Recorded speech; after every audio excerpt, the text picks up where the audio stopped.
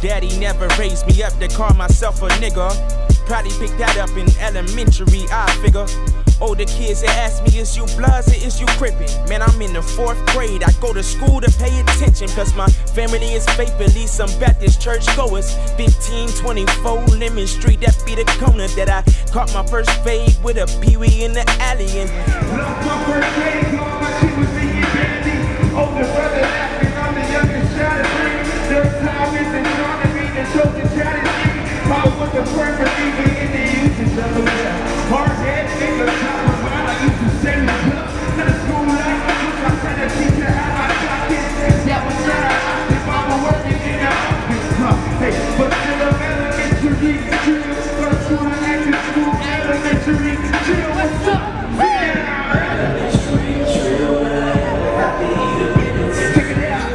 Hollywood is calling and they talking about some deals, dealing with the type of pressure that can make a diamond feel so defined. Still will kill, build thrills on my mind, and all these rappers on my plate, they like the rib to my prime. Ooh, gluttony, good religion cover me.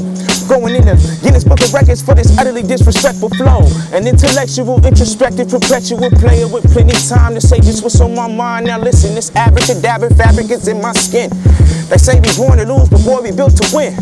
What's up? It's Rock Your Minds. I have the talented, the realest John Givez here at Broke L.A. What's up? What up? What up? How you doing? How you Good. doing? I know you're feeling anxious. You're about to perform. We're about to hear some Soul Rebel, or what are we expecting from yourself?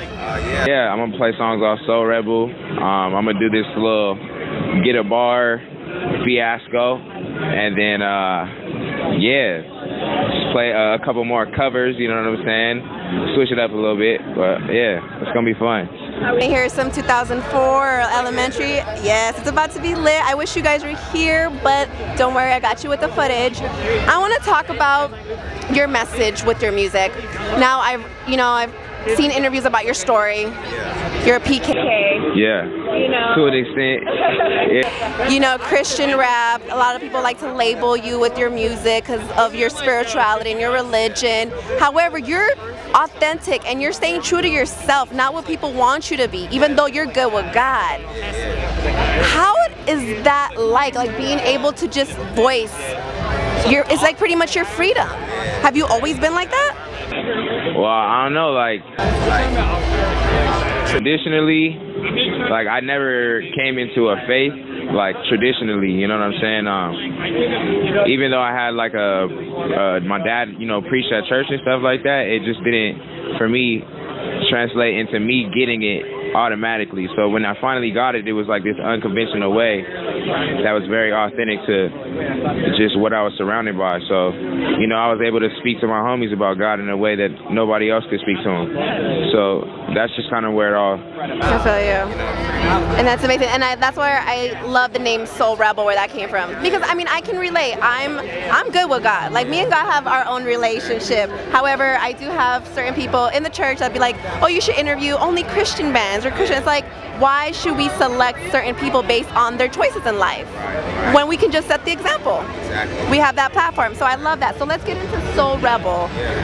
What was your mindset going in making that album? I wanted to kind of make sense of just adolescence, you know what I'm saying? A lot of that album was me reflecting on growing up and like what brought me to the point of like recognizing the value in me, like in my soul, and then also recognizing that there's just things about me that I don't think will ever change just because of what I grew up around, you know what I mean? So it'll come off as if I'm just a rebel with no cause, but really I do have one, you know what I'm saying? It's just, you can't see it on surface level. You got to spend some time trying to figure it out, So I'm building a website right now called theside.us. It's spelled THASIDE.us.